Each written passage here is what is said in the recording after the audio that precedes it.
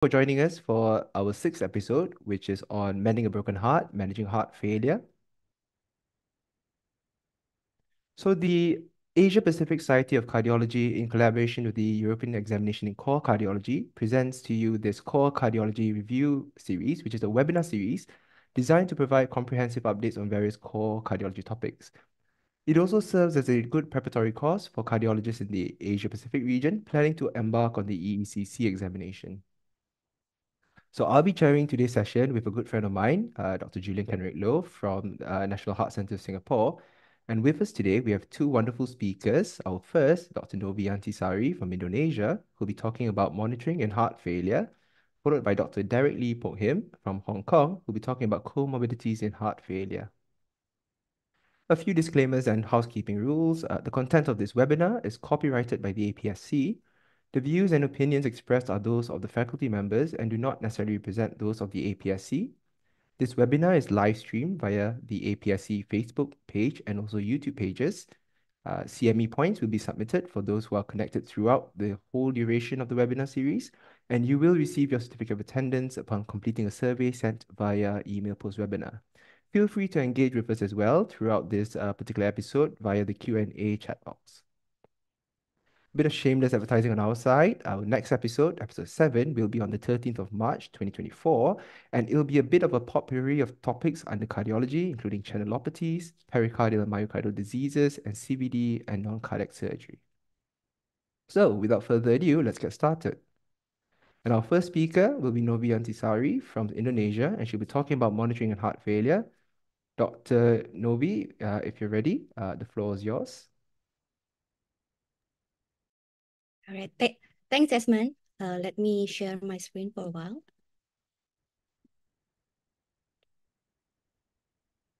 Okay. Is my slide seen views correctly? Yes. Okay. Good afternoon, everyone. First, I'd like to say thank you for the APSC committee for giving me the opportunity to talk about heart failure as part of our EECC review series. I'm grateful to be here with all of my oppas, Ezman, Julian, and Derek. So I was given a difficult task to talk about all the monitoring in heart failure, which I'll try my best to summarize all of them within 20 minutes. So first, when it comes to heart failure, there are a lot of things that we as physicians have to look out for. I'll categorize the key points into 5 things. First, the monitoring for decongestion and urine output. Secondly, monitoring for BNP and biomarkers, followed by monitoring for GDMT, prescription, up titration, and side effects. And then hemodynamic monitoring, and lastly, monitoring for the progression of the disease. As we all know that in patients with heart failure, the presence of the congestion from signs and symptoms and elevated PCWP were all associated with higher mortality, as we see here from the previous studies done by Lucas et al. From American Heart Journal in year 2000 and by Greg Fonaro in Circulation in 1994, which means congestion is bad and we should first and foremost decongest the patient ASAP in the case of acute decompensated heart failure. So as we know, based on the current ESC guidelines, diuretics are recommended in all spectrum of heart failure in the presence of congestion to alleviate symptoms. And it's actually a class 1 recommendation for decongestion in all heart failure subgroups. Just to refresh a bit, this graph summarizes the signs and symptoms of congestion that we should look out for in heart failure patients.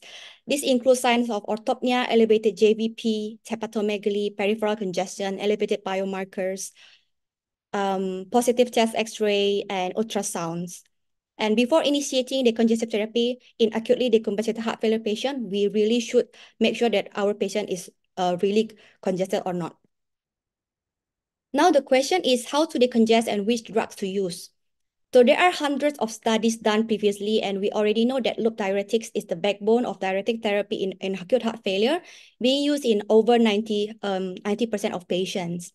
And based on the previous study published in NEJM, loop diuretics inhibit the sodium potassium chloride transporter NKCC2 at the apical surface of thick ascending limb in the loop of Handler. So in our nephrons, there are several sites and mode of actions which effects on sodium reabsorption in the nephron on different diuretics.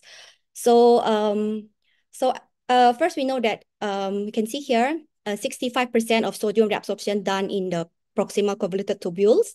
And the first agent is carbonic anhydrase inhibitor, which is acetazolamide, which inhibits sodium reabsorption in the proximal tubule. Then followed our current new favorite, SGLT2 inhibitors, also inhibit proximal sodium absorption. Second part is in the loop, the loop diuretics, which we as previously mentioned, followed by 5% sodium reabsorption at the early distal convoluted tubules, which mainly thiazide work here, and followed by MRA, mainly works at the end of the distal convoluted tubule, and finally vasopressin antagonists, which limit distal nephron free water reuptake by counteracting arginine vasopressin, which resulted in a limited availability of luminal aquaporin water channel in the renal collecting ducts. This result in increased aquaresis without significantly impacting natriuretic response. So based on the position statement by ESC guidelines, we use this algorithm to help us achieve target decongestion, which first, IV patients, we need to find whether our patients are naive to loop diuretics previously or not. And if not, then we should start the IV loop diuretics in 2 times home dose. So this statement was come from the previous study, which is dose trial. Why was given 2.5 oral dose? Because the dose trial where they randomized high dose of IV bolus and continue to IV infusion, 2 times of the oral dose from the patient, dose of furosemide that patient taken previously at home. They found that there is no benefit for primary endpoint of patient global assessment, but the patient was reported to be decongest faster and achieve target dry weight faster than lower dose of loop diuretics. And then we should monitor the spot urinary sodium, which is more than 50 to 70 mg per liter, or to assess urine output, which is the target is more than 100 to 150 milliliter per hour. Which this method actually was backed by the current ENACT-HF trial. So the ENACT-HF trial was previously presented at the last HFA Congress in 2023, for which they evaluate the dose of diuretics based on urine output and urinary sodium. So it's open label, non-randomized PCT, 2 phases.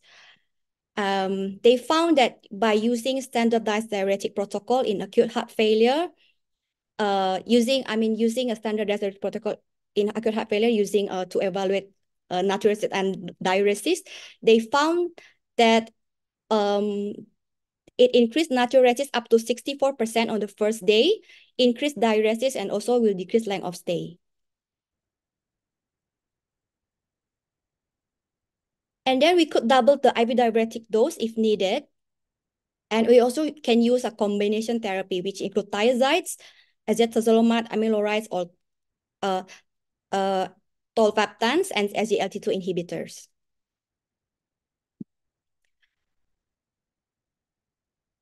Sorry. Okay. So the first trial that include acetazolamide was ADVOR trial to evaluate the use of acetazolamide in heart failure, which they found an increase of decongestion up to 46% on the first 3 days of hospitalization, and a 0.5 liter more diuresis, and 98 millimole more natriuresis in ADVOR trial. Followed by there are a trial to include hydrochlorothiazide in heart failure, which is CLOROTIC trial. They found that in 72 hours, the subject showed more weight loss and increase in diuresis on the first 24 hours, but there is no difference in dyspnea, and there is also noted a worsening in kidney function as well. The third will be Athena for the use of high-dose MRA in acute heart failure, which done by Javid Butler et al. In 2017. But this study was neutral though, while they found no difference in BNP congestion and or clinical outcomes by using a high-dose MRA in acute heart failure.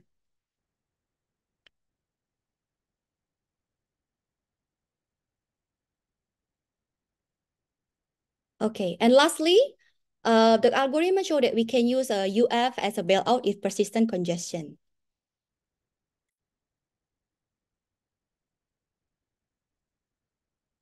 Hold on. Okay. Okay, and then we come for the monitoring for biomarkers. When it comes to monitoring for biomarkers, there are several biomarkers that have been tested and can be loosely arranged into the following categories. First, which is myocardial stress or injury with the famous NT-proBNP and troponin, and then neurohormonal activation, remodeling, and comorbidities.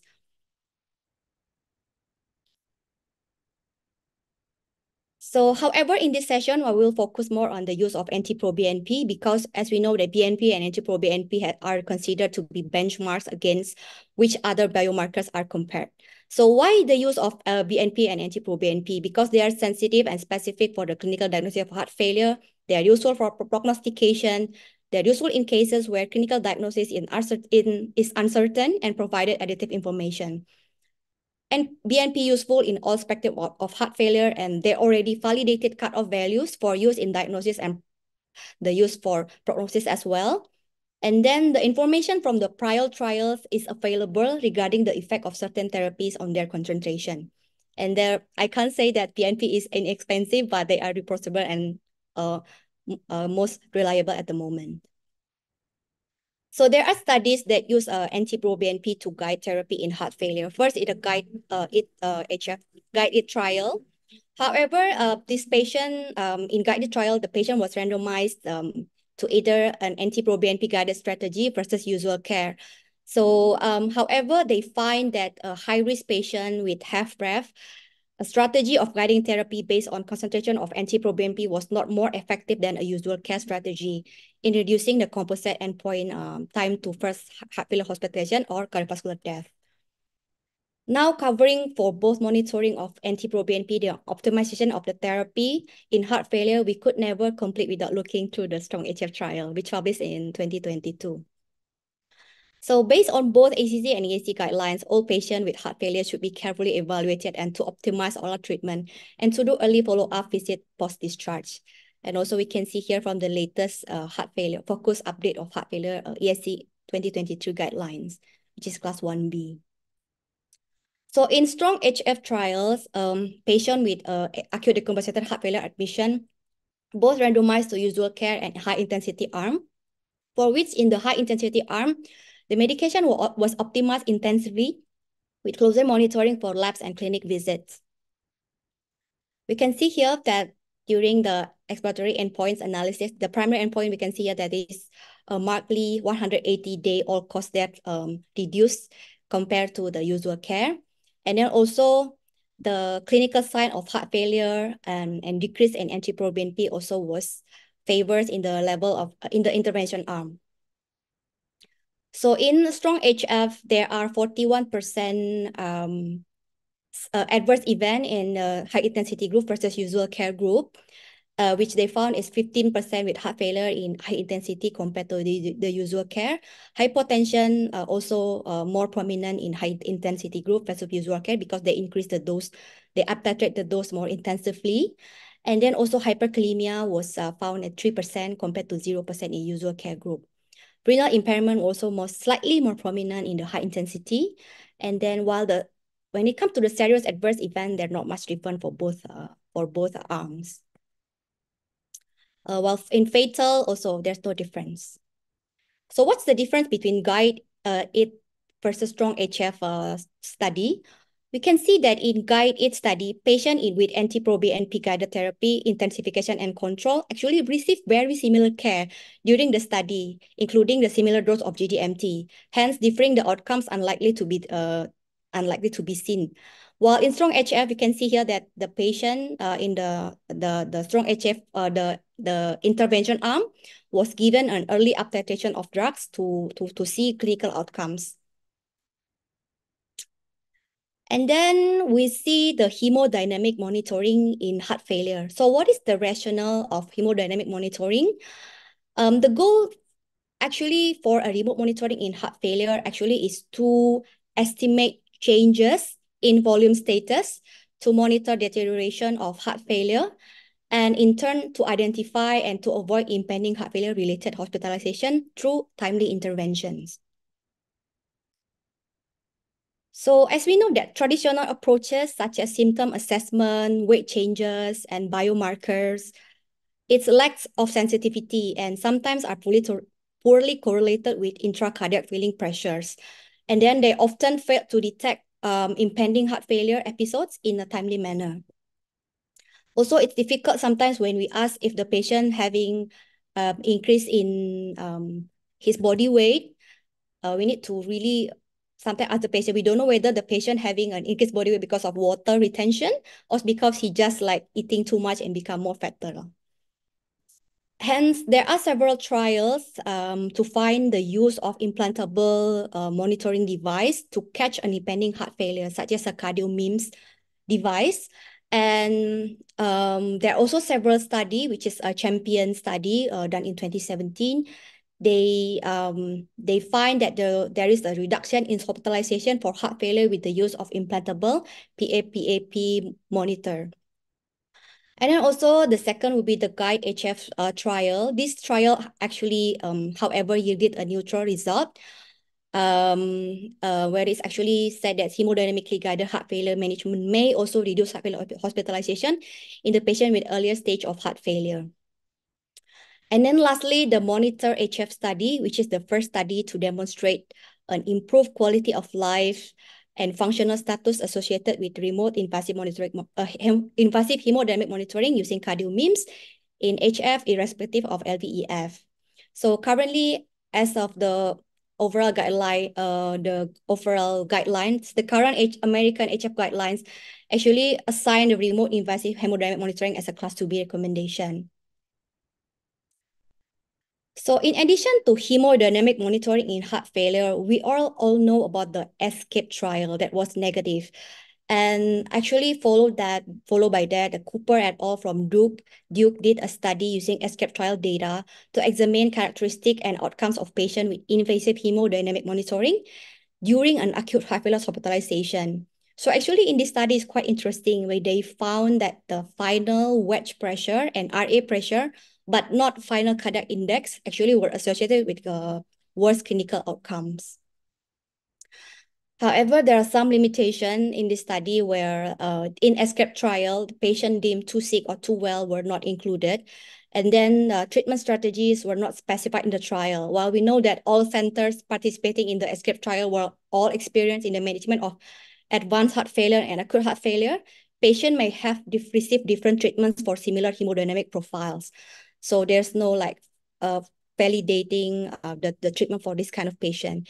And then the treatment options for advanced heart failure populations has changed in the time period between the ESCAPE trial and this analysis, specifically with the increased use of durable MCS devices. At this point of time, only Class 1 indication listed in any society guideline for PA catheter use is during the evaluation for cardiac transplantation candidacy by the International Society of Heart and Lung Transplant Guidelines. Also, additional study by Mandrit Kanwar et al. Revealed that the use of PA catheter associated with the decrease in hospital mortality, especially if performed within 6 hours of hospital admission.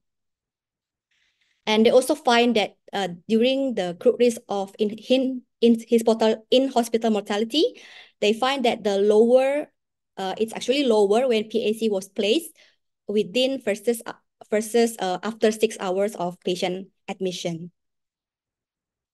So there are 4 things that is useful in treating heart failure patient, especially in wet and cold situation. So first is the value of PAC is to determine the hemodynamic profile and classification of cardiogenic shock, and then also PAC guided management, escalation of MCS or durable MCS, also for evaluation for heart transplant candidacy. So this table summarizes all parameters to differentiate which subtype of cardiogenic shock our patient is currently in. So we can see here all these hemodynamic variables that we get by putting in a PA catheter from the CVP, wedge, and then cardiac port output, and PAPI, cardiac index, SVR. So we can actually smoothly categorize all of our patients, whether they are in pre-shock, hypotensive, normotensive, LV dominant or RV dominant or biventricular shock. So it's actually useful in this category of patients. So I would like to show a quick example of how to utilize PA catheter for treatment of heart failure. So by having the PCWP data and CPP data from the PA catheter, we could manage the patient more effectively. So this figure actually showing 3 different case scenarios of patient presenting with hypotension and decreased cardiac index despite inotropic support. So we can see here the red color is the patient 1. My arrow show the first starting point. So we can see it's a classic example of patient with primary left heart failure. So at a baseline, PCWP, his wedge pressure is markedly elevated. CVP is also elevated, you can see here. And then cardiac output is reduced.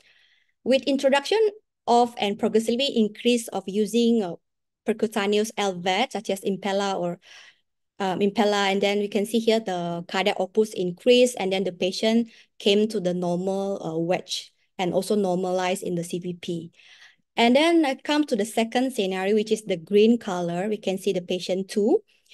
Also same showed markedly elevation in both CVP and wedge pressure. And then we can see here by the use of LVAD, P-LVAD support, there is also mild decrease in wedge pressure and minimal changes of CPP. This hemodynamic patterns indicates that the patient is still in a volume overload state and requires intensification of diuretic therapy.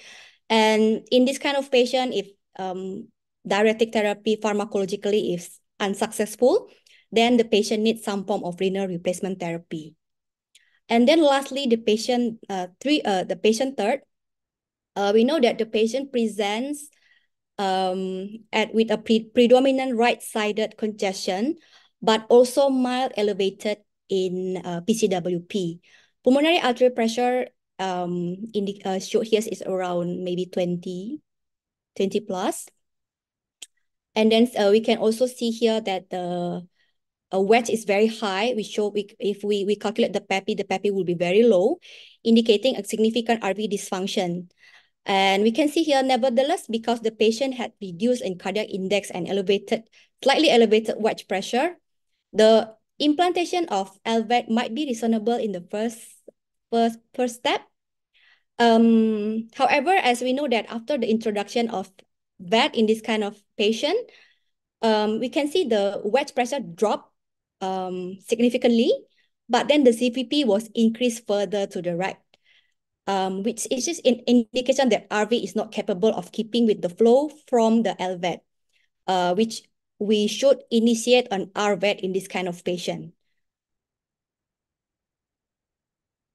Okay, so by all 3 examples, we can actually see there are several different therapeutic approach to each of these 3 patients, and PAC data was actually really important to decide which treatment that should go based on the hemodynamic effectiveness, and we could decide upon therapy needed.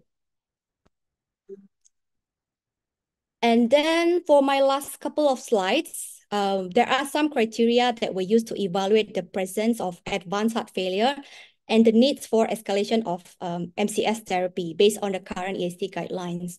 So they show that there are these following criteria must be present despite optimal medical treatment. First is severe persistent NYHA class 3 or 4, and then severe cardiac dysfunction defined by at least one of the following, which is LVEF less than 30, isolated RV failure, non-operable valve abnormality or congenital abnormalities, and then persistently high BNP or NT-proBNP, and severe IV dysfunction with structural abnormalities.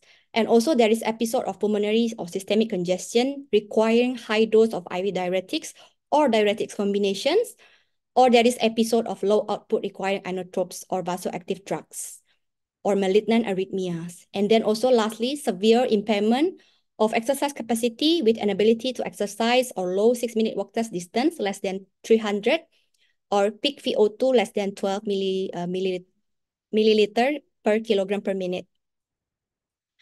And then also EAC guidelines put some of the table here, the patient potentially eligible for implantation of that device, which is the patient with low EF and unable to exercise with low peak VO2, and then more than 3 times of heart failure hospitalization in the previous 12 months, and then dependence of IV inotropic therapy or temporary mechanical circular support. And then also there is a noted progressive end organ dysfunction, which is worsening renal function or hepatic function, type 2 pulmonary hypertension, cardiac cachexia, or noted reduced perfusion and not inadequately, basically hypoperfusion patients. Lastly, I would like to talk a bit on some risk scores models that could be used to predict survival in patients with chronic heart failure. So in patients with heart failure of both reduced and preserved, the influences of readily available predictors of mortality can be quantified in integer score, which is accessible by using this magic score, which is we can access in www.heartfailurerisk.org. This study was done by, I think, Pocock et al. In 2017, I think. Yeah. And then the score has a potential widespread of implementation in the clinical settings. And then the second score is be done by the American, which is the Seattle heart failure model, which also widely accessible. That's the end of my presentation. I hope it's helpful. Thank you. Hi, good afternoon, everyone. This is Julian. Really sorry I joined you all a bit late. I was a bit caught up at work. So I just wanted to say thank you, Novi. That was such a broad topic, and I think you really organized the subject very well, and you were talking about something that was really close to my heart. So I'm really excited to start the discussion. Perhaps I'll start off by asking the audience that if you have any questions, please put it in the question box, so this can be a slightly more interactive. But I think the main thing that I took away from your talk, which was really informative, and I think was which I think is really important, is that concept that you kept coming back about decongestion, and you alluded to it in the ESCAPE trial, for example, where you say congestion was a powerful predictor of mortality compared to cardiac index. And you also talked about how, and in that post hoc analysis as well, you could in the 4x4 factorial graph, you could see very clearly that when you corrected for congestion, cardiac index lost its prognostic significance. And coming back again to the slides before that, where you were talking about the dose trial, where you're talking about the ADVER trial, I think for me, one of the main takeaways for the dose trial really was that, at 72 hours, 80% of your population remain congested, even with high-dose IV diuretics or IV Lasix infusion. And, the rehospitalization or death rate was 50% at 2 months. And that is a really terrible statistic, which sort of pushes us to believe that you need combination therapy. And you discussed a few of those, like Advo and chlorotic. So may I ask you, what is your approach to patients who come in with acute heart failure, knowing the importance of decongestion, like re-emphasizing that concept of decongestion? How would you approach it? What combination do you like to consider upfront? Do you give Lasix, do the monitoring of the urinary sodium, and then add the combination? Do you start combination upfront, and how do you choose them? Okay. Thanks, Julian, for a very nice question. So yeah, I do agree that decongestion is actually very bad when it comes to heart failure, and we, as a heart failure cardiologist, we need to decongest our patient like ASAP. So there are actually some method to decongest the patient. So in my way, so I actually more go toward the EAC position statements guideline, which I find actually very helpful during my clinical practice.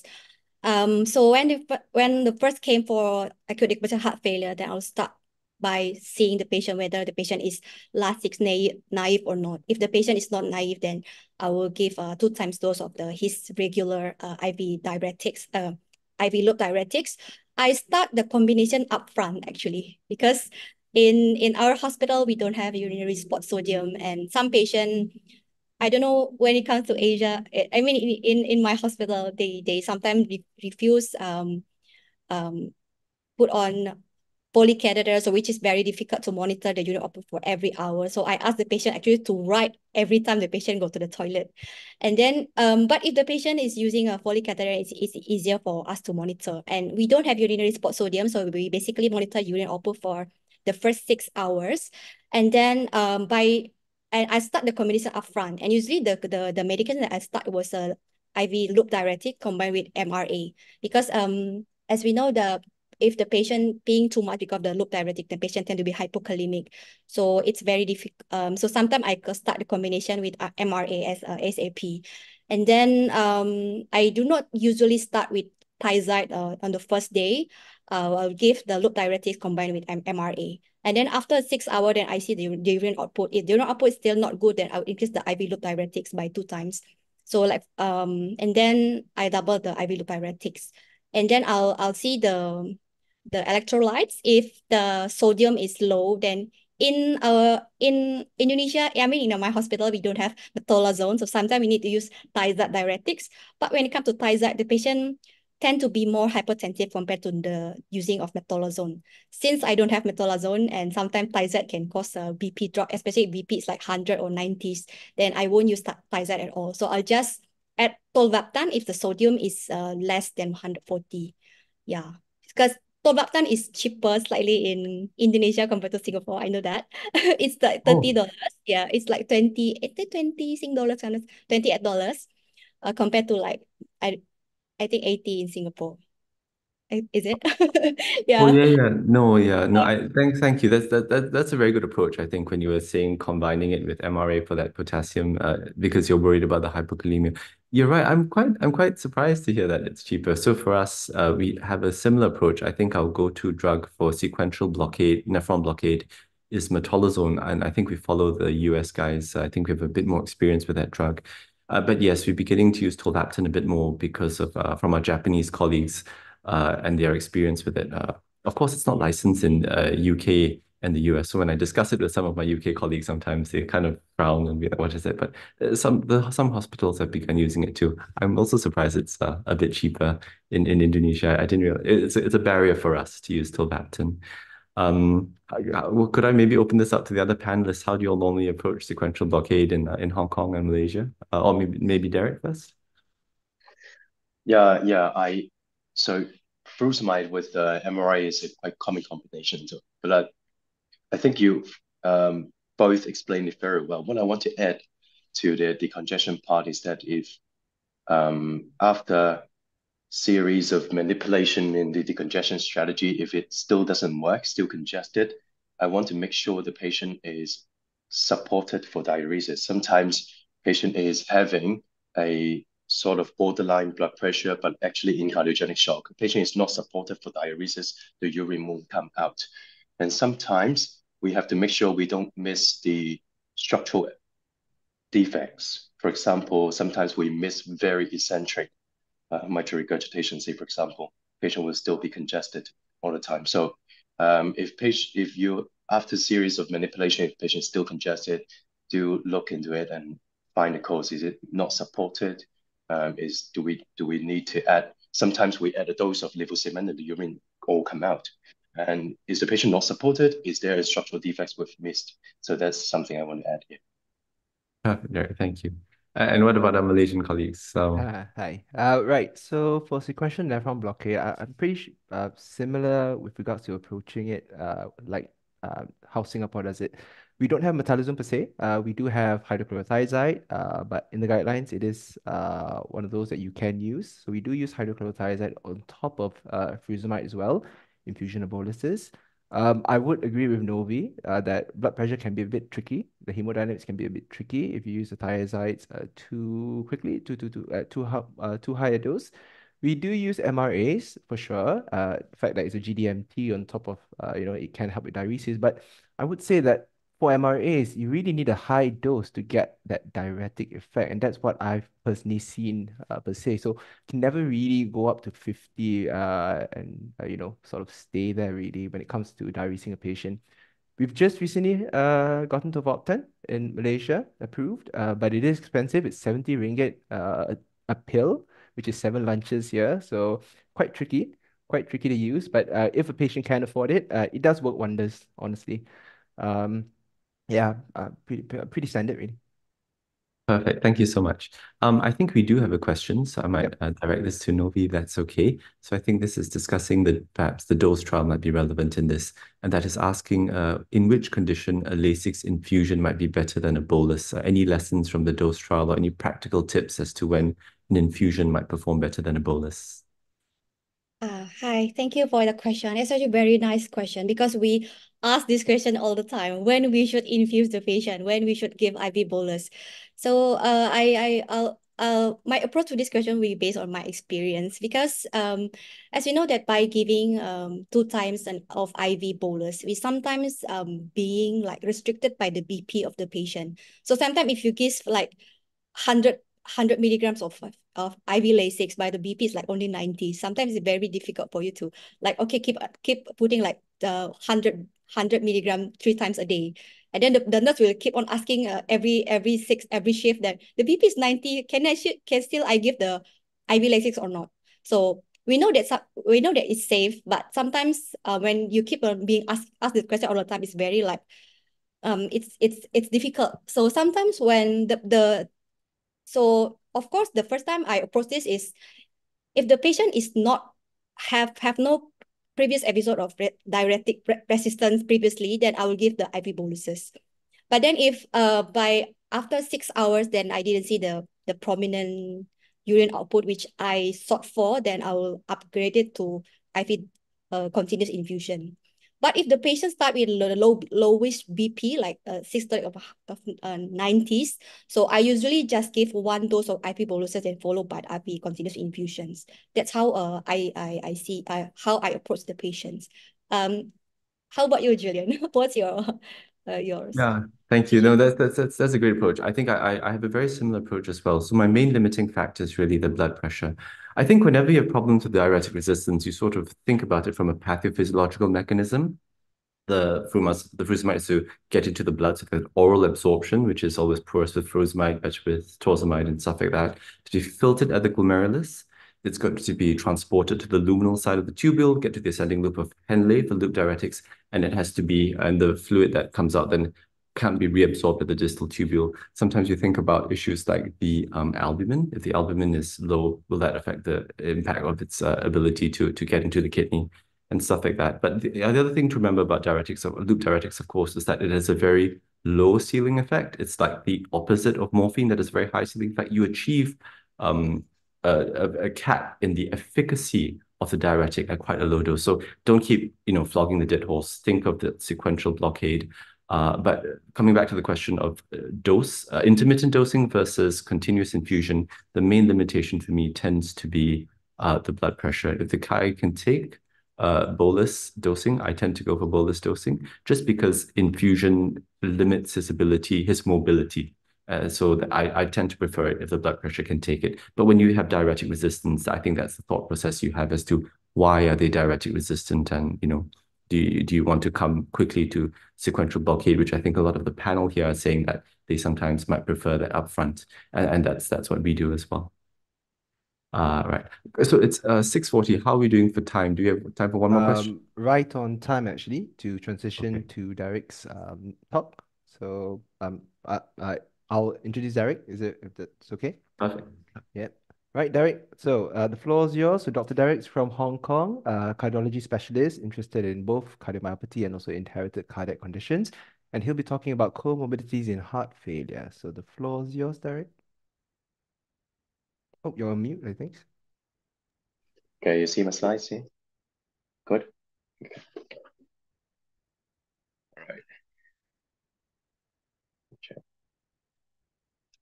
Right. Good evening, ladies and gentlemen. I'm Derek from Hong Kong. Thank you for the kind invitation. And the only declaration I have for this talk is that this is going to be quite overwhelming. We have lots to go through, but I will try my best to highlight some of the important messages. This talk will be heavily based on ESC 2021 heart failure guidelines and the 2023 focused update. This is the outline of my talk today. I first go through why do we need to know about comorbidities. And next, we focus on cardiovascular comorbidities. We will spend 10 minutes here and another 10 minutes on the non-cardiovascular comorbidities. So we would all recognize this algorithm in the management of heart failure. Just want to say comorbidities is in the guideline and it is central to heart failure management. But why are they important? They're important because they interfere with heart failure diagnosis. Sometimes it's difficult to differentiate whether it's heart failure or something else because they interfere with your heart failure treatment. For example, in cases of severe asthma or chronic kidney disease, or perhaps more importantly, because comorbidities worsen heart failure symptoms, increase hospitalizations and mortality. Okay, these are theories, but how important are they? I want to show you this first analysis from the German disease database, span across 15 years, looking at more than 320,000 patients with and without heart failure. What they found is significant associations between heart failure and a wide range of comorbidities. And the stronger the association, the more prevalent you will find their coexistence. This is analysis from the ARIC study community, published in Circulation a few years ago. Basically, there are upward trends in the prevalence of most of the comorbidities in both HFrEF and HFpEF across years. And this plot is important to show you how comorbidities affect your one-year mortality.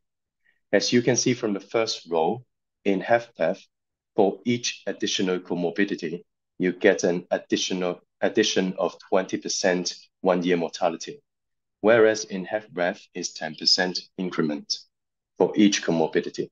And the hazard ratios seem to increase over time, as shown here. When we look at the reasons for hospitalizations in HFrEF and PEF, they are quite different. While heart failure remains the major cause of hospitalization in HFrEF, in HFpEF, non-heart failure causes constitute the major reason for hospitalization. And the causes of deaths are quite different between HFpEF and REF as well. If we take an example to look at EMPEROR-REG and EMPEROR-preserved trials, while CV death remains the major cause of death in HFrEF, in this EMPEROR-preserved trial, you can see that this is not the case. You can see that the CV death only constitute half of the case of all-cause mortality and in both groups. And on the other hand, which is even more alarming, is that with the use of SGLT2 inhibitor, despite a reduction in CV death, there is no reduction in all-cause mortality, which means these patients are still dying from non-cardiovascular causes.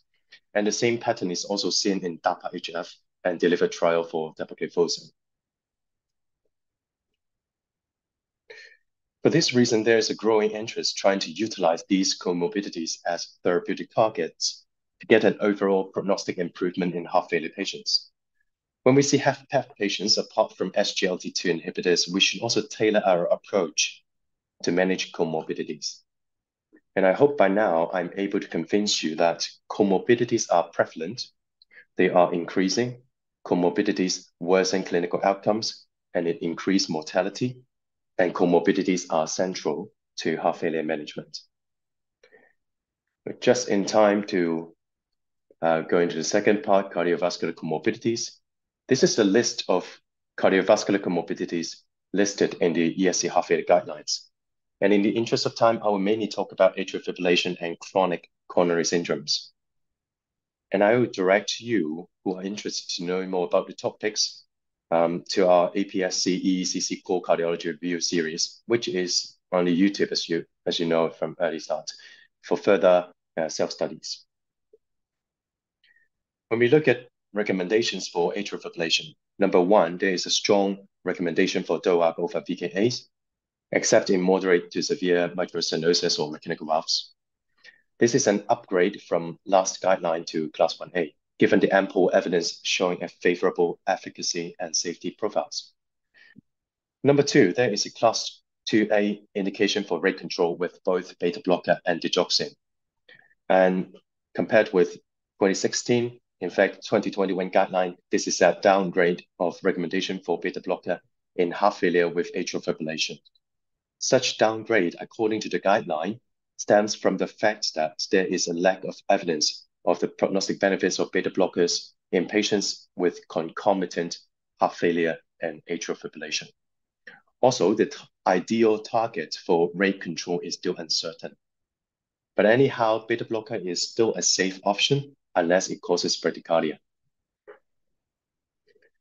For cardioversion, again, there is a class 1C evidence for urgent ECV and unstable rapid ventricular rate, and a class 2B indication for worsening heart failure.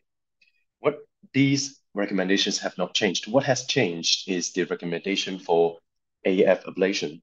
Now it is upgraded to 2A recommendation for ablation in patients with worsening heart failure despite optimal medical treatment. Among all these changes, again, we are back to the very old question whether we should go for rate or rhythm.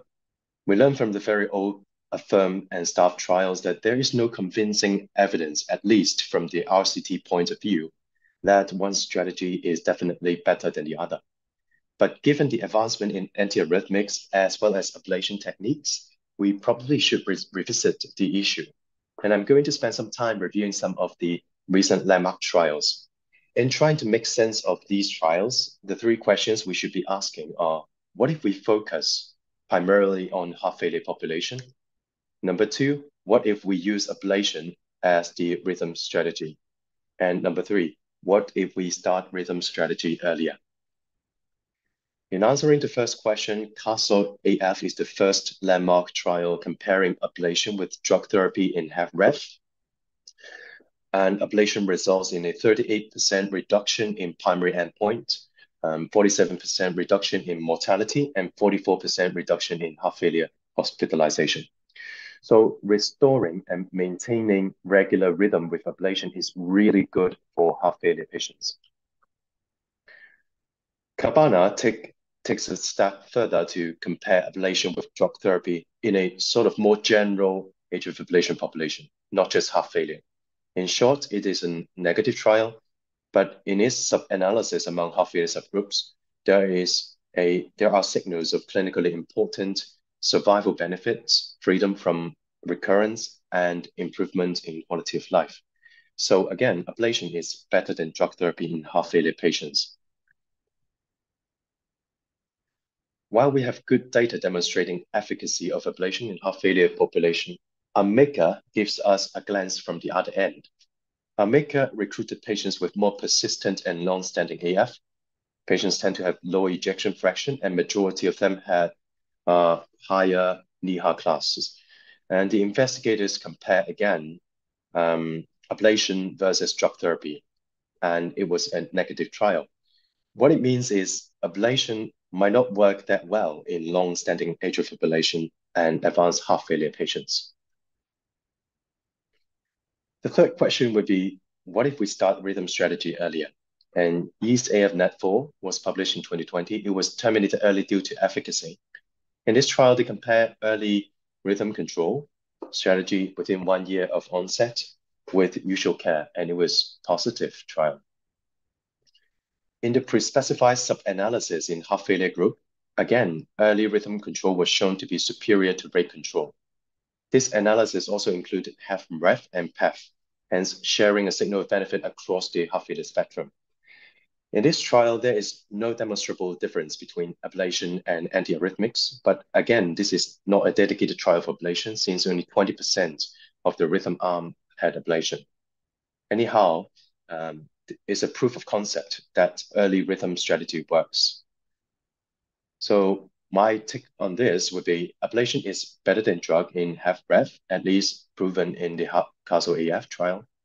Ablation has not been shown to be better than drug in a sort of more general atrial fibrillation population as shown in Cabana trial. But rhythm strategy, if started early, is superior to usual care in AF population with concomitant CV conditions. This is shown in Yeast AF Net4 trial. And lastly, ablation is not better than drug and in long-standing atrial fibrillation and advanced heart failure from the AMECA trial. And putting all these, well, I should say, until we have further evidence on this aspect, it's still reasonable to individualize your rate and rhythm control strategies.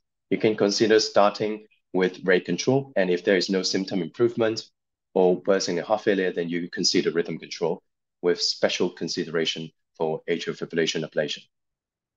And right after the heart failure 2021 guideline was published, the APAF-CRT trial was published right after. What we know before this trial is that patients with atrial fibrillation and heart failure, a strict and regular rate control with AV nodal ablation plus CRT has been shown to be superior to pharmacological rate control in reducing hospitalization. But this APAF-CRT is the first trial demonstrating mortality benefits, and the trial was stopped for efficacy at interim analysis. Until we have further recommendations, I think the takeaway at this moment is both rate and rhythm control are reasonable strategies in heart failure. Medical therapy as first line is reasonable. If rate control is adopted, a strict resting rate control appears to be beneficial, especially with AV nodal ablation plus TRT. However, the optimal range has not been defined yet. And if rhythm control is adopted, perhaps an early rhythm strategy by ablation, for example, appears to be beneficial. So we switch gear to chronic coronary syndrome. This will be quite brief. In patients with multi-vessel coronary artery disease and heart failure, what we learned from stitches is that CABG is probably still the way forward if at all suitable. Whether it's viable or non-viable, people still benefit from complete revascularization, and CABG might offer greater completeness. And what we learned from the revived BCIS trial is that these patients do not have to rush in for revascularization. There is room for optimization of heart failure therapy first, and then perhaps bring back the patient for discussion for optimal medical treatment versus CABG or high-risk PCI. At this juncture for chronic coronary syndrome, if revascularization is decided in this heart failure population, CABG should still be considered first choice if at all suitable. This is a 2A recommendation. And revascularization for persistent angina 2A indication. Pay attention that the current guideline has a 2B indication for revascularization in HFrEF with chronic coronary syndrome to improve outcomes. This has to be a careful evaluation, taking into account the presence of, for example, any left main or proximal LED lesions, comorbidities, life expectancies, etc. And a 2B indication for PCI as alternative to CABG.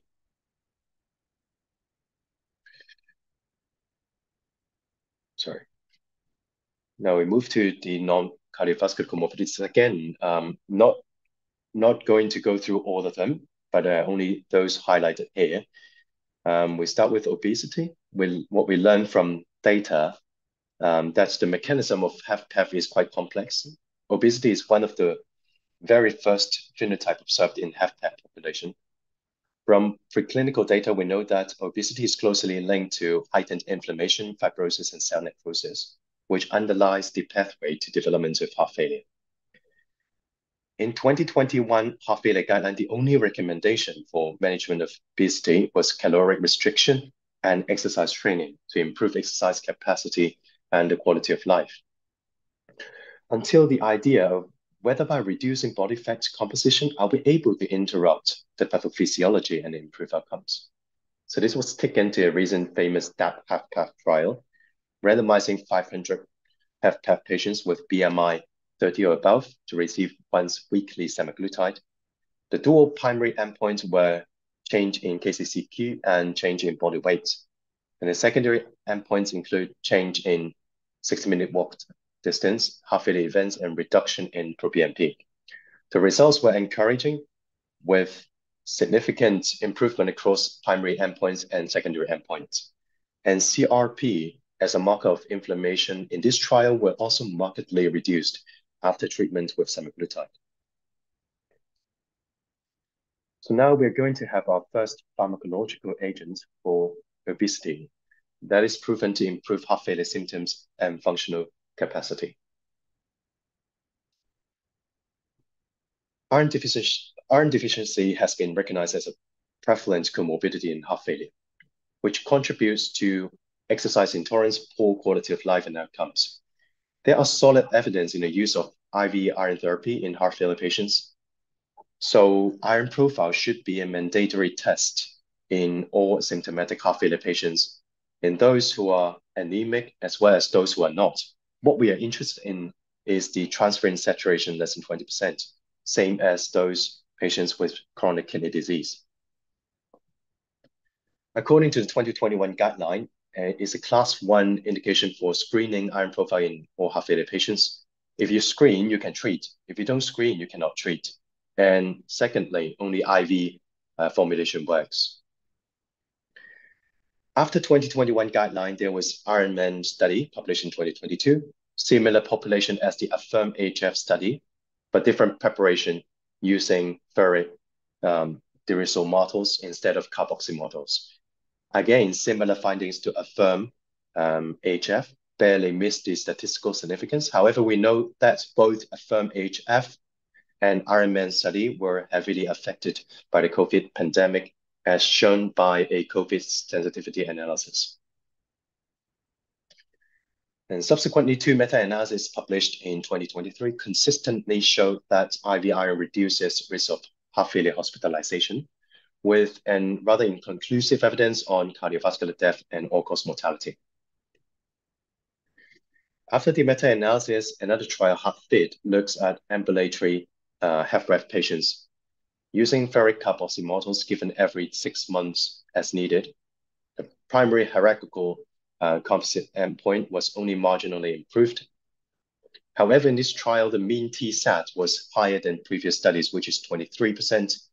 And further sub-analysis found that the higher the T-sat value, the less benefit you obtain from IV iron.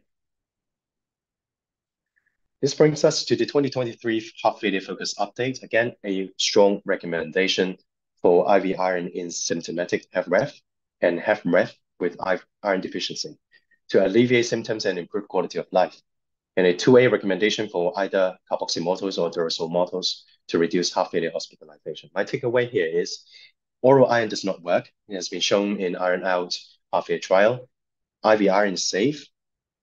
IV iron improves quality of life and functional capacity in HFrEF and REF with iron deficiency. Meta-analysis have shown unequivocal benefits in reducing heart failure hospitalization. And regular iron profile monitoring, plus or minus replacement, may be beneficial, especially for patients with lower T-sat.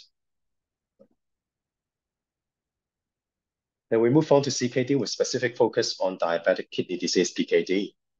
Cardiovascular disease and kidney disease are often interlinked. They share similar pathophysiology, they share similar presentations, and they often coexist. CKD patients often died of cardiovascular causes. And the later the stage of CKD, the higher is the prevalence of CV death. And the CV mortality is much heightened when CKD and diabetes are combined, compared with absence of both or diabetes alone. While albuminuria is an excellent early marker for diabetic kidney disease, is also an excellent marker for CV mortality risk. The higher the albuminuria, the higher is the CV mortality rate. But then, can we mitigate the risk here? We have our oldest friend is an ARB, proven to be useful in diabetic or non-diabetic kidney disease and cardiac disease. And then we have our recent old friend SGLT2 inhibitors coming out of the blue in heart failure field, now widely used in different spectrum of disorders. Then we have GLP-1 receptor agonist, beginning as a diabetic drug with weight loss property. Recent trials have further demonstrated cardiovascular and kidney benefits, making this drug a very good potential option in DKD. And then MRA. Steroidal MRA has been traditionally shown to benefit heart failure and CKD, but it is still rather underutilized due to concerns with hyperkalemia, particularly when using together with ACE, ARB, or ARNI, and also worries with worsening GFR. Non-steroidal MRA finerenone is more potent than abiraterone and more selective than spironolactone, so they get the work done without causing much of the hormonal side effects. It has a balanced kidney and heart tissue distribution, stronger inhibition for inflammation and fibrosis compared with steroidal MRA, and it has less BP effect. Finerenone was well tolerated and was shown to be superior to steroidal MRA in this heart failure and CKD population. The largest data on CV outcome on finerenone in DKD patients comes from Fidelity pooled analysis. It combines data from Fidelio and Figaro. Fidelio is the first study focused primarily on kidney failure outcomes, with secondary outcomes looking at cardiovascular events. And Figaro is a flip over, similar design, except a broader GFR range, this time focusing primarily on CV events and secondary outcomes looking at kidney failure events. Basically, a flip over from Fidelio. So Fidelity is a pool analysis by combining these two similar designed trials.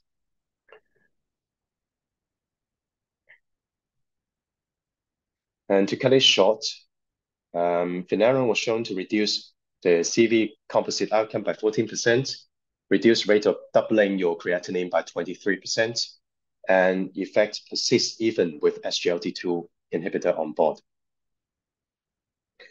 So in 2023 guidelines for management of CVD in diabetic patients, there is a class 1 recommendation for finerenone, in addition to ACE and ARB in patients with all stages of diabetic kidney disease to reduce CV events and kidney failure. In 2023 focused heart failure guidelines, there is again a class 1A recommendation for patients with DMCKD to reduce risk of heart failure hospitalization. If we are to summarize how we mitigate CV risk in patients with DKD, we have 3 pillars, plus the emerging 4th pillars, GLP-1. We are eagerly awaiting the FLOW trial on GLP-1 in DKD patients. Some side effects to be mindful of, but tremendous clinical benefits, which you should not forget. From heart failure comorbidities point of view, we should heavily target on DKD to bring about an overall prognostic benefit. A few words on electrolytes. Hyperkalemia is not just present in CKD patients, but also frequently in patients with heart failure, particularly when we now start all 4 pillars together, which often adds hiccups to up-titration of GDMT. But now effective drugs are available to safely reduce potassium level, allowing easier up-titration of MRA or ARNI, and can be used in longer-term manner. These are sodium zirconium and patiromer. The more commonly used sodium polystyrene, or we call it resonium, cannot be used long-term due to risk of bile necrosis. Lastly, a few slides about cancer in heart failure. ESC lists out a table of cancer drugs that has the potential to cause heart failure or cardiotoxicity. There is a whole guideline from ESC on cardio-oncology, very detailed explanation on pre-treatment, risk assessment, during post-treatment monitoring and follow-up, especially tailored algorithm for each cancer therapeutics, and when to start cardioprotective treatments. I would strongly advise you to take a look at the guideline, the full guideline, if you are interested. In the interest of time, I will skip this today. Just go through the takeaways from the heart failure point of view. CV baseline risk assessment for all patients who are going to undergo cancer therapeutics with potential of cardiotoxicity. HFA-ICOS risk assessment is advised. Cardioprotective strategies may be considered in high or very high risk group. Intensity of monitoring and follow-up heavily based on the level of risk for cardiotoxicity. Treatment with ACE inhibitor and carvedilol should be started in patients who develop systolic dysfunction. Cancer survivors need to be periodically monitored in long term, and GLS may be useful for early detection of cardiotoxicity. With that, I would like to end my presentation here. Thank you very much. Right. Thank you very much, Derek. I think you're spot on time as well. So we've got plenty of time for Q&A.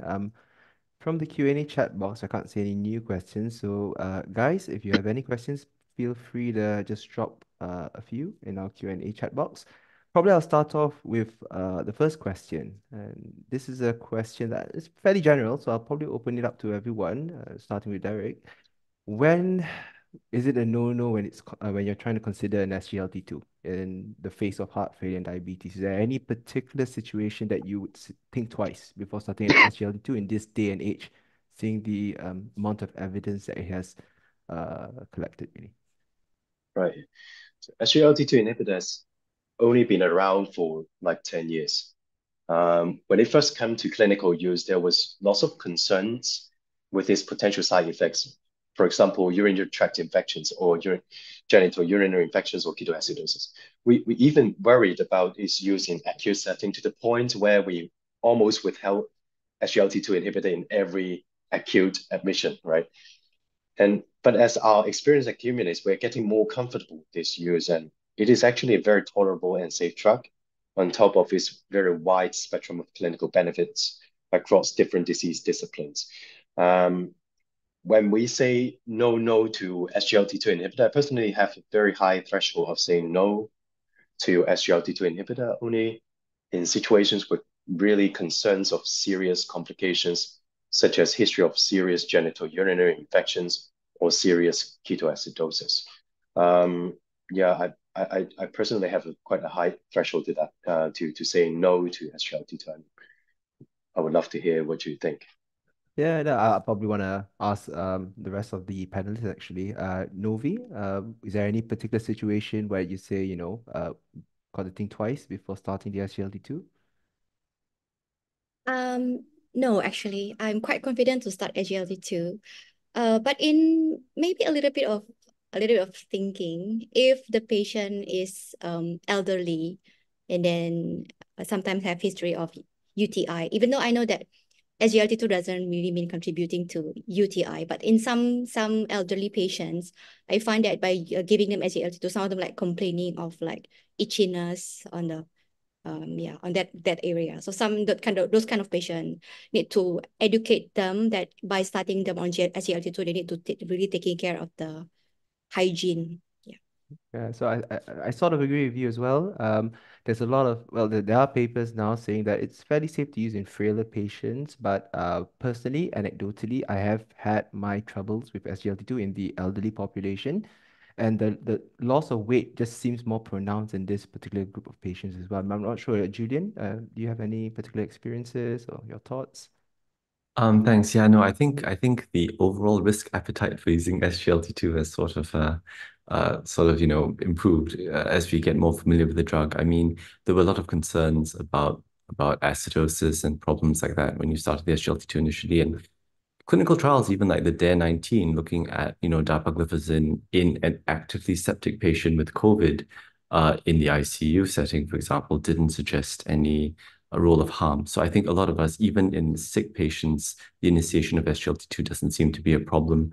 The other thing I think about SGLT2 sometimes is, as Novi was mentioning, risk of uncomplicated UTIs is 1.7%. So overall, very well tolerated drug and very effective for a broad spectrum of cardiometabolic profiles. So we are quite aggressive with using SGLT2 on our side as well. Thanks. Yeah, I agree. But you guys don't have an endocrinologist like mine, so sometimes it's tricky handling dogma. But that's a whole different topic for a different day. We've actually got two questions, and one of them was actually on my list of questions. Maybe a bit of a tricky one, but we'll start with Derek. Any opinion about the interestingly positive study of AF ablation in end-stage heart failure, which is the Castle Heart TX study? I think everyone knows about this one because the graphs actually diverge really, really well from the start. Are we in a heart failure perspective confident enough using that finding in our clinical day-to-day practice? Derek? So you mean ablation in heart failure? Yep. So ablation, No, especially in this end-stage heart yeah. failure group patients, because you showed one study earlier that showed no benefit, and people don't quote that study as much as this study, to be fair. So, any thoughts? Right. My thoughts is that the benefit from ablation compared with drug therapy comes from its superior ability to maintain and restore sinus rhythm, right? So after all, it's not about doing the procedure that helps the patient, but it really the restoration of sinus rhythm and maintenance of sinus rhythm, reduction in AF recurrence that really truly benefit the patient. So what I think from heart failure point of view is that in patients with really advanced and heart failure, their atrial fibrillation kind of difficult to restore. And it is much more difficult to maintain a sinus rhythm. And often these patients have breakthrough atrial fibrillation recurrence. So What I think about the trial is that I do think uh, is on certain aspect, I think it makes sense that in really advanced heart failure, ablation might not be able to show a really strong benefit over drug therapy.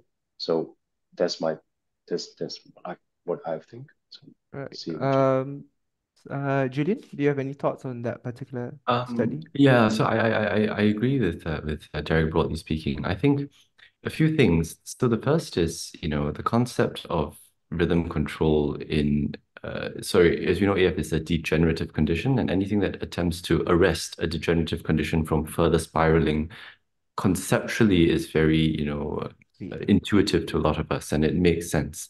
My problem with the Castle heart transplant trial is that the graphs diverged very spectacularly.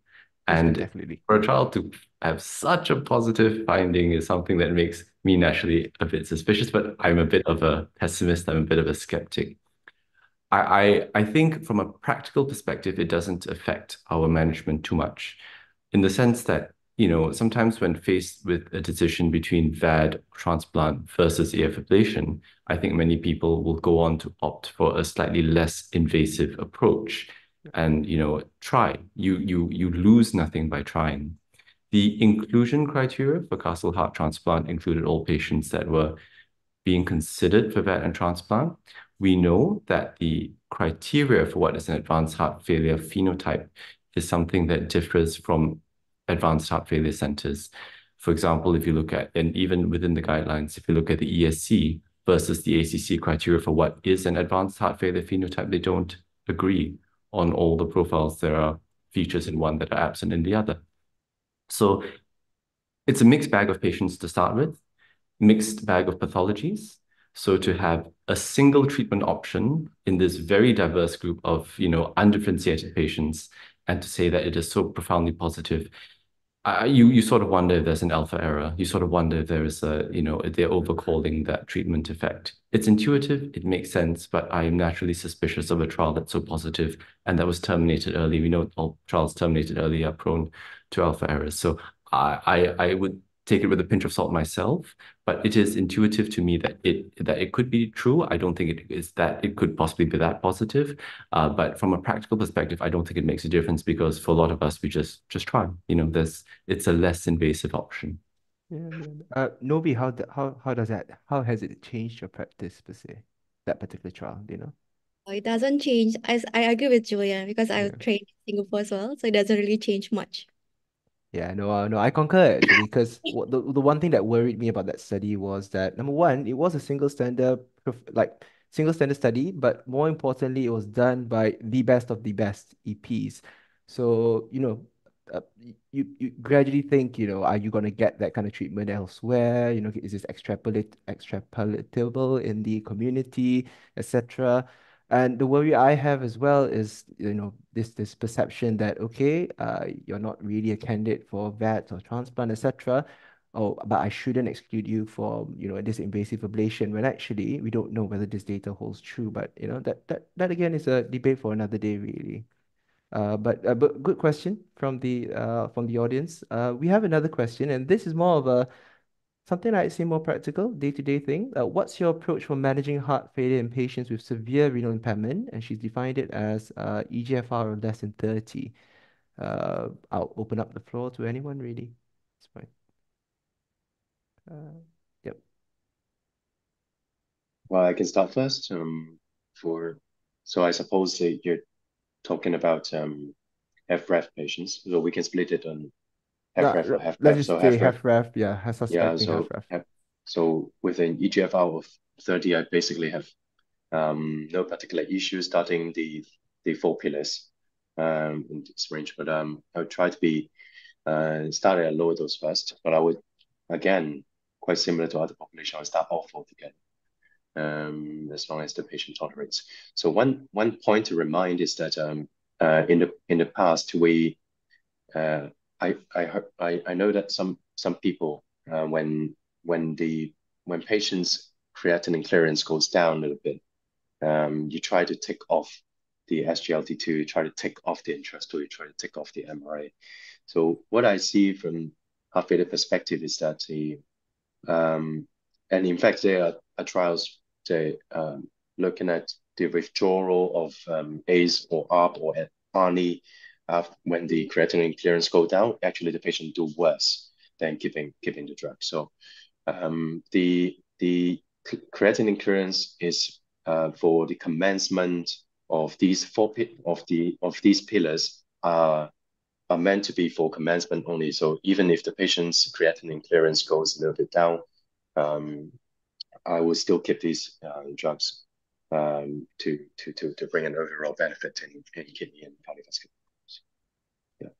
Yeah, I agree. I think and you brought up a good point about the SGLT2 inhibitors. We have seen it day in, day out, but I think people are now more aware that, if you have commenced it prior, if the EGFR does slip over time, you don't have to withdraw the medication. I think that's a very important message that we need to get across to people really in the audience. I think that one question would be spironolactone. Your patient comes in EGFR less than 30 or eplerenone with HFrEF.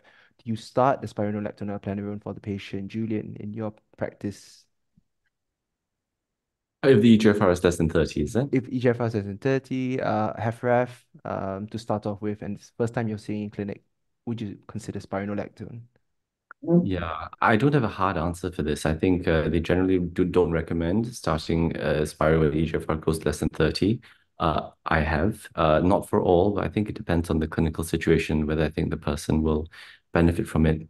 I think this concept of, the type 2 cardiorenal syndrome and this interaction between heart failure and renal failure is something that is of great interest. And I think it's something we should highlight a bit more. The majority of the time, for those of us who do a lot of Swan Ganses and for those of us who monitor hemodynamic profiling, we all know that the major cause of renal impairment in heart failure tends to be due to congestion, a reduction in transrenal perfusion pressure because of high renal venous pressure. We also know that, renal dysfunction behaves differently in heart failure. Derek presented the data on ACE and ARB for urinary ACR, albuminuria in diabetics, and there's definitely a benefit. We don't see that benefit in heart failure. And if you look at that review of heart failure with CKD, ACE and ARBs cause that hemodynamic reduction in EGFR, but there is no improvement. The curves then fall in a parallel fashion. We believe that ARNI improves renal function in patients with albuminuria, but we are not sure. There's no strong data for that. There is some exploratory data, but nothing strong. And we do know, of course, that Entresto increases albuminuria. It doesn't decrease it. And albuminuria, of course, is both a marker, but also a mechanism of renal disease and renal dysfunction. So a lot of things that we are not very sure about, but we do know that renal dysfunction is the biggest predictor of poor outcome in heart failure. Of all the comorbidities, renal failure is the biggest. So it's something that we really need to focus on a lot more.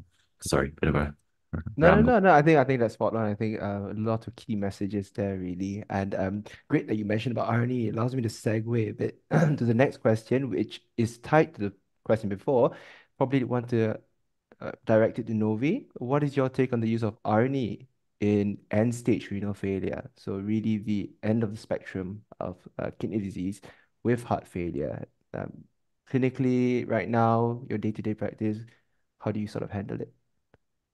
Yeah, that's actually a really tough question. Again, as previously mentioned by Julian as well, this CKD patient is very difficult to manage, especially when it comes to heart failure and the choice of medication. I tend to a little bit more going back to giving certain medication, especially if the patient is not yet on undergoing dialysis. If the patient is like end-stage CKD and not going into dialysis, and the patient like having persistent hyperkalemia and all this kind of, if EGFR less than 15, then I probably won't start like top front start ARNI. But generally, in some patient, the patient is already like CKD previously, then I still continue on the ACE or ARBs or ARNI in those kind of patient. Unless there is also like significant hyperkalemia, then I need to withdraw the medications. Yeah, it's really a tough practice, and really you really need to monitor this kind of patient more closely. You cannot like say, okay, you give you this and then you come back another 3 months and probably the patient will go on dialysis and then having a hyperkalemia or this kind of problem. Yeah. Yeah, I mean, correct me if I'm wrong, guys. I think there might be a study soon for RNA in end-stage renal failure. Not too sure personally, but I do know that in the Journal of Cardiac Failure by the Heart Failure Society of America, they had a nice article write-up on how you use RNA in certain situations, and for end-stage renal failure, there were some recommendations here and there. I think the benefit was really NT-proBNP reduction. Now, whether that translates into, harder endpoints clinically, I'm not too sure. Derek, Julian, what are your takes on RNE in end-stage renal failure? I'm happy to go first if that's Yeah, okay. sure. Go ahead. So I think it's difficult, is the answer. We don't know. We need more data. We know that people with end-stage renal failure behave differently. End-stage renal failure, there doesn't seem to be any benefit of warfarin in atrial fibrillation. End-stage renal failure with ischemic heart disease, there doesn't seem to be as much of a benefit with statin. In fact, there seems to be signal of harm in terms of neurological events. So they are a different bag of patients. We extrapolate a lot, but I think a lot of the time with end-stage renal failure, we begin to see that, you can't, a lot of those extrapolations might not necessarily bear true. So I do agree with Novi. And, we always say case by case when we're not very sure. And I think a lot of the time it's a bit of an art in this application. I do agree in the sense that if the patient was already on an ANI, I might be slow to withdraw it. If they want ACE or ARB, I may just carry on with that therapeutic drug as well. But it is more of a therapeutic inertia rather than for a good clinical indication. Fair enough. And Derek, Yeah. any last thoughts? Yeah, quite the same. If patient is already on ACE, ARB, ARNI, I'll still observe it. I probably wouldn't withdraw it. But if patient is not on any of those, I might be I might be a bit hesitant to start it, given we don't have much evidence in this area. If you're going to start, please look after the CMF. Yeah. That's a great message to end the session, really. Thank you very much, guys, for helping panel and for helping deliver such wonderful talks for this particular episode. Thank you very much to the audience as well for tuning in. I know we're running just a bit late, but there were some key messages there that I thought would be fairly important to get across. So hopefully people take home those messages, and it really does help with your clinical practice. Now, just a final shout out, our episode 7 will be on the 13th of March, and it's a bit of a cardiology potpourri of channelopathies, myocardial diseases, and cardiovascular surgery, etc. So please tune in, and I think final words really from everyone. Novi? Well, I don't much to say, but really, when it comes to heart failure, you need to decongest faster. That's my Great. things. But yeah, there's a little bit of art here and there, and you really need to really see the patient clinically rather than like judging, like going all through the guidelines and putting all the medication without assessing all the each of the patient's condition and clinical comorbidities. Yeah. Derek or Julian? So I would say 5-10 years ago, comorbidities in heart failure would be a knowledge thing in your head. But nowadays in this era, it would be quite a practical thing because now we have lots of gears to target those comorbidities. Please don't miss those comorbidities because by targeting the comorbidities, you can get an overall prognostic benefit in this population. Particularly in HFpEF when we are very short of any strong therapeutic, right, options. Comorbidities is really a strong target to head after. And Julian, my co-chair, anything to add? Okay, that's great. I don't really have too much more to add, except to say I think my main takeaway from the excellent talks today is that if you look at every single aspect of the disease, the field just moves so quickly. There's so many trials coming out. There's so much knowledge to go through. And sometimes, please, if there are any issues, there's always people to ask for help and for people to discuss. And even amongst us, you can see sometimes we don't approach the same problem in the same way. So always good to discuss these cases. The field moves very quickly. But otherwise, thanks for the great session and excellent talks. Thanks. All right. Okay, again, thank you guys very much. And we'll see you in the next episode on the 13th of March. And happy Chinese New Year to all those celebrating as well. All right. Bye, Chinese guys. New Year. Happy New Year. Bye. Bye. Bye. Bye.